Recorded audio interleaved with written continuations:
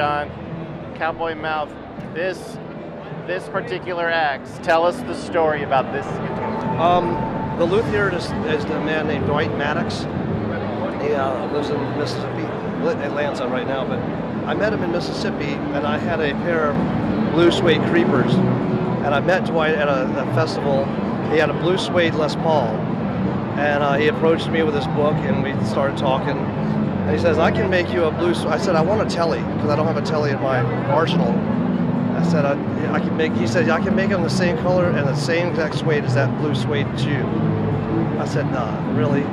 And he defied the odds, man. He built this guitar for me, and I play it every night, you know. This Cowboy is Mouth. your main guitar. It's my, I use it for that. Soul's connected to this. No, I'd be lying if I didn't say I play Les Paul. But this is my, when I play this on particular songs for the telly, I guess the timbre, the sound, and whatnot, specifically change of sound. I like to ask the guitar players if they get emotionally attached to their certain instrument. This one you would. Like relationships. My Les Pauls, yes. Your Les Paul. And this one particularly. If anything happened to this, I would die. And it's being willed back to Dwight, so I die. Obviously. You keep it in a sacred place? No. Don't you just leave it in its case?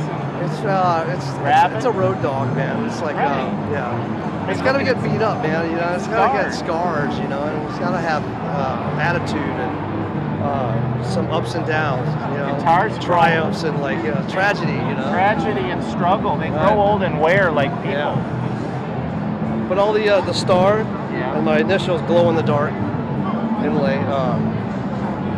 Yeah, it's suede all on the backside too. Back into the sides are all suede.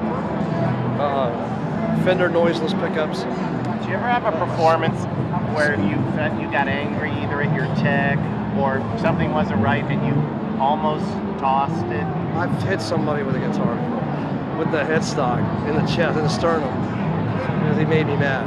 Where did that happen? Seattle, Washington. He was stealing my set list and he kept doing it, and I finally had to sit. He was 2 rows behind. He was behind these 2 ladies, and he kept reaching through and stealing my set list. Finally, I stomped on his hand the 3rd time. I said, man, dude, you better chill out. He said, well, I'm going to give it to the ladies. I said, if they want a set list, they can ask for it, and I'll give it to them. So the next 3-4 songs later, he just sat there like this. Fuck you.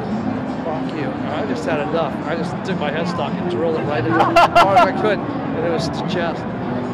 Got him tossed out. You don't strike me as an I just angry snapped. man. Yeah, I just He's a cowboy. Yeah. Well, you know, I want to. You know, I so much want to go through TSA security. And what's in the case?